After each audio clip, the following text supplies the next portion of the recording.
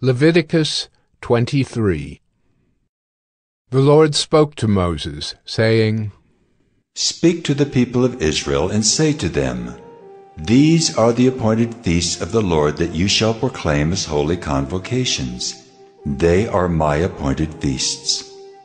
6 days shall work be done, but on the 7th day is a Sabbath of solemn rest, a holy convocation. You shall do no work. It is a Sabbath to the Lord in all your dwelling places. These are the appointed feasts of the Lord, the holy convocations, which you shall proclaim at the time appointed for them. In the 1st month, on the 14th day of the month at twilight, is the Lord's Passover, and on the 15th day of the same month is the feast of unleavened bread to the Lord. For 7 days you shall eat unleavened bread. On the 1st day you shall have a holy convocation. You shall not do any ordinary work. But you shall present a food offering to the Lord for 7 days. On the 7th day is a holy convocation.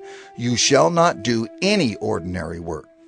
And the Lord spoke to Moses, saying, Speak to the people of Israel and say to them, When you come into the land that I give you and reap its harvest, you shall bring the sheaf of the first fruits of your harvest to the priest. And he shall wave the sheaf before the Lord, so that you may be accepted. On the day after the Sabbath the priest shall wave it.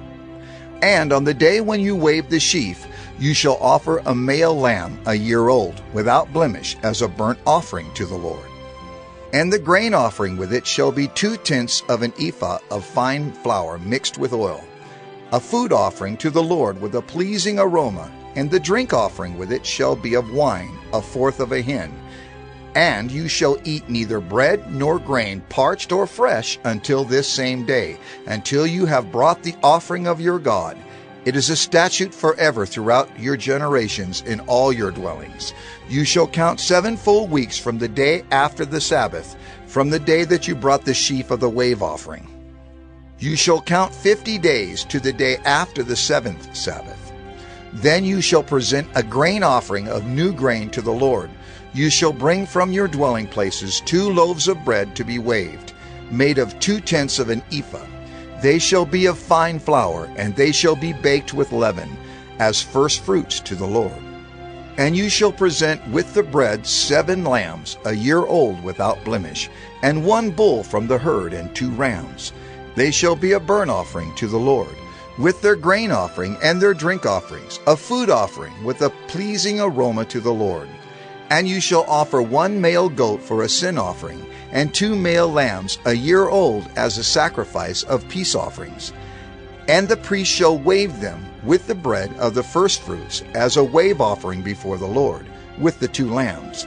They shall be holy to the Lord for the priest. And you shall make proclamation on the same day. You shall hold a holy convocation. You shall not do any ordinary work. It is a statute forever in all your dwelling places throughout your generations. And when you reap the harvest of your land, you shall not reap your field right up to its edge, nor shall you gather the gleanings after your harvest. You shall leave them for the poor and for the sojourner. I am the Lord your God. And the Lord spoke to Moses, saying, Speak to the people of Israel, saying, In the 7th month, on the 1st day of the month, you shall observe a day of solemn rest, a memorial proclaimed with blast of trumpets, a holy convocation. You shall not do any ordinary work, and you shall present a food offering to the Lord. And the Lord spoke to Moses, saying, Now on the 10th day of this 7th month is the Day of Atonement.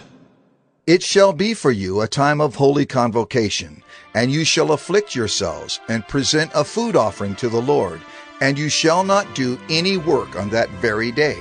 For it is a day of atonement, to make atonement for you before the Lord your God. For whoever is not afflicted on that very day shall be cut off from his people. And whoever does any work on that very day, that person I will destroy from among his people. You shall not do any work. It is a statute forever throughout your generations in all your dwelling places. It shall be to you a Sabbath of solemn rest, and you shall afflict yourselves. On the 9th day of the month Beginning at evening, from evening to evening shall you keep your Sabbath. And the Lord spoke to Moses, saying, Speak to the people of Israel, saying, On the 15th day of this 7th month, and for 7 days is the Feast of Booths to the Lord. On the first day shall be a holy convocation. You shall not do any ordinary work. For 7 days you shall present food offerings to the Lord. On the 8th day you shall hold a holy convocation and present a food offering to the Lord. It is a solemn assembly. You shall not do any ordinary work. These are the appointed feasts of the Lord, which you shall proclaim as times of holy convocation, for presenting to the Lord food offerings, burnt offerings, and grain offerings, sacrifices and drink offerings, each on its proper day. Besides the Lord's Sabbath, and besides your gifts, and besides all your vow offerings, and besides all your free will offerings, which you give to the Lord. On the 15th day of the 7th month, when you have gathered in the produce of the land, you shall celebrate the feast of the Lord 7 days. On the first day shall be a solemn rest, and on the 8th day shall be a solemn rest. And you shall take on the first day the fruit of splendid trees, branches of palm trees, and boughs of leafy trees, and willows of the brook, and you shall rejoice before the Lord your God 7 days. You shall celebrate it as a feast to the Lord for 7 days in the year. It is a statute forever throughout your generations. You shall celebrate it in the 7th month. You shall dwell in booths for 7 days.